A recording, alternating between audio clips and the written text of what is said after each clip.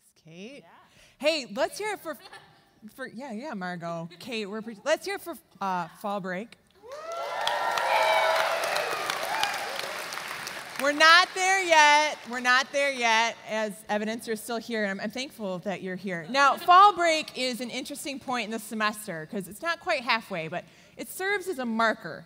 And for a lot of you, you might be at this point where you're thinking, wow, it's Fall Break.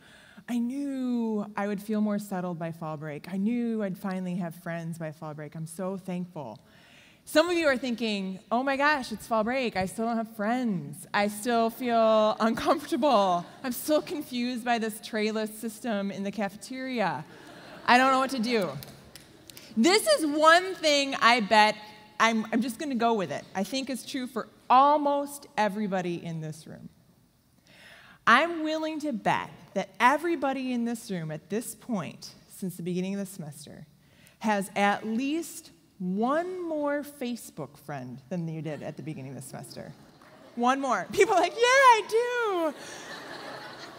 Facebook. Now, anybody who's been with me or around me for a while, I kind of have a love-hate relationship with Facebook. I think it's an interesting thing. And I've got a clip of something I want you to show you from a TV show called Up All Night. Many of you might not watch it because it's about young parents. And so you're like, I really wouldn't relate to that. I've seen it. I'm not a young parent either. But there's some really funny stuff in it. Now, the scene I'm going to show you, let me set it up. It's this couple who they just had a kid. They're the main characters. And some neighbors just moved in across the street.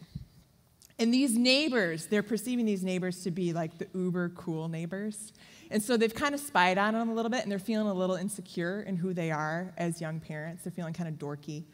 And they look at this new couple, and they're like, oh, we want to be their friends. We want them to like us. So the new neighbor comes over and invites them over to their house and says, invites them to this party and is like, hey, I'll Facebook you, the details. And they're like, all right, cool.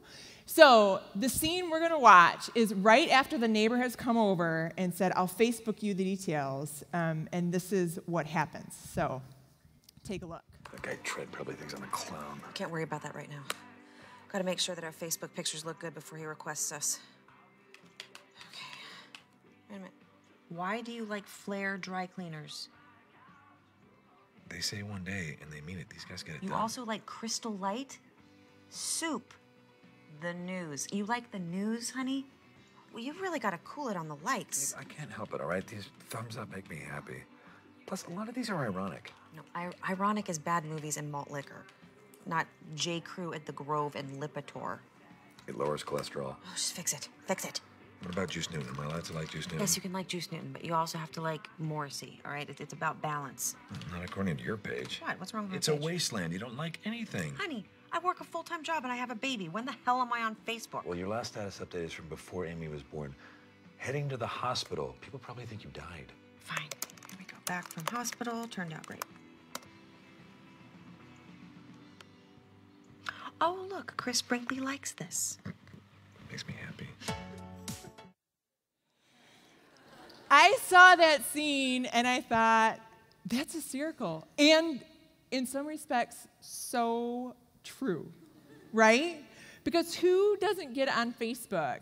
And when we get on it, we think, okay, what's my profile look like? What are people seeing? What do I like? And when we get new friends on Facebook, we look at their profile and we look to see, what do they like? What are their pictures like? Are they funny in their Facebook statuses? What are people posting on their walls?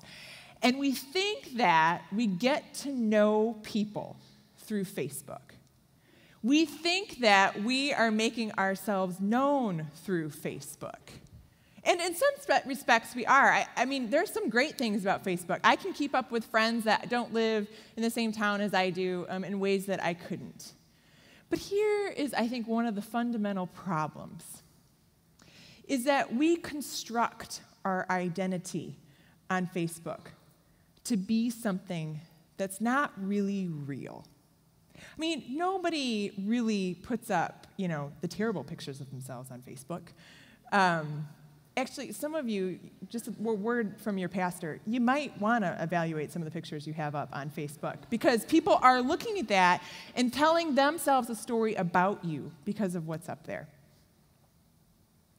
And that's problematic because it spills over into our thinking about our relationships with people. We think that we can figure people out simply from a list of thumbs up and likes and interests. And we judge people on whether or not we will like them. You know, we don't go on Facebook looking for people who have drastically different likes than us. You know, we look for people who like the same things as we do. Oh, we're so much alike. You know, we're going to be great friends. And we cast this image of what we are. And I think the root of it is that we want to be known.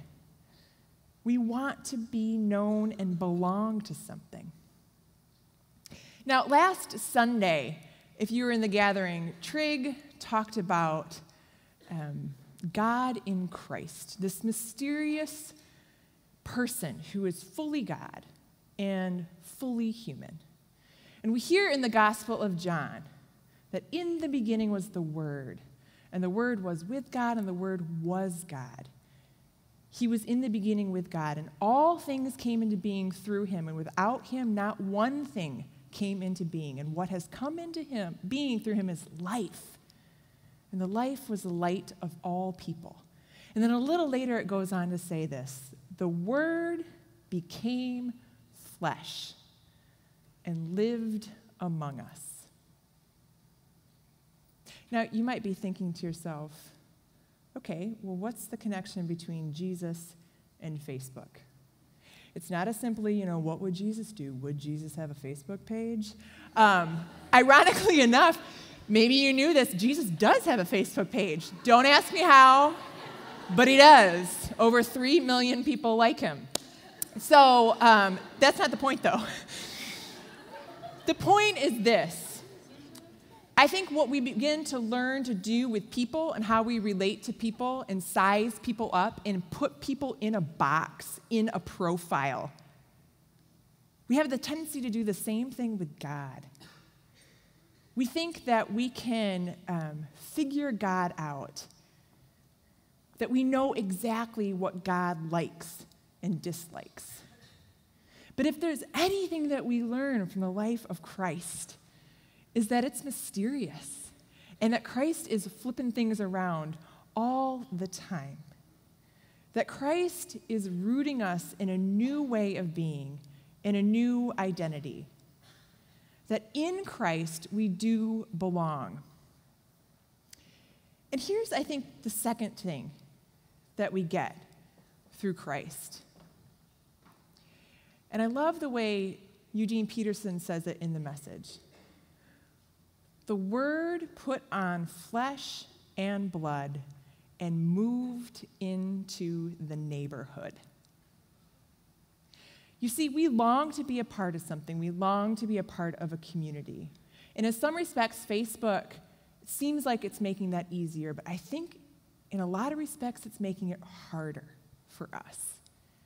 It's making it harder to do the real work of having real life relationships, because people are more complex and harder to deal with in real life than they are on a Facebook page. But God calls us to be in relationship with one another, and that's something we see in the coming of Christ, that God so loved this world that he walked on it, that he ushered a new way of being, that he has reconciled us to him into all things. And so the challenge for us, for those of us who want to give witness to the life of Christ, is to think of how are we living in our neighborhoods? How are we living and dwelling with one another? Are we taking time to listen to one another? Are we taking time to be real and vulnerable to one another? Are we simply looking for people who like the same things that we like? Or are we living into the gift that we have as the diverse body of Christ? We're about halfway through the semester. Some of you have hit new patterns and new rhythms. My challenge for us, I think God's challenge for us as a community of believers, is to continue to expand our relationship circles, not just on Facebook, but in real life. So this weekend, as you head into fall break and as you come back, be mindful that it's never too late to have deeper relationships, to meet new people. You can go back to the beginning of the year when it seemed socially appropriate to say hello to everybody. Do it again. Meet new people. And we do so not just to be nice and to be a nice community, but because we believe that is what God has called us to be and God has shown us how to do through the person of Christ. Let's pray. God, we thank you for the gift of relationships. We thank you for the gift of your Son. We thank you for the gift that we are called your children, that we are rooted in you and in your love. God, help us to live into that. Show us how to do it and put people in our lives that help us to do this as well. And God, as we go into this weekend of break, we thank you for rest and space and time. Be present with us. And we pray this all through Christ. Amen. Go in peace and enjoy your break.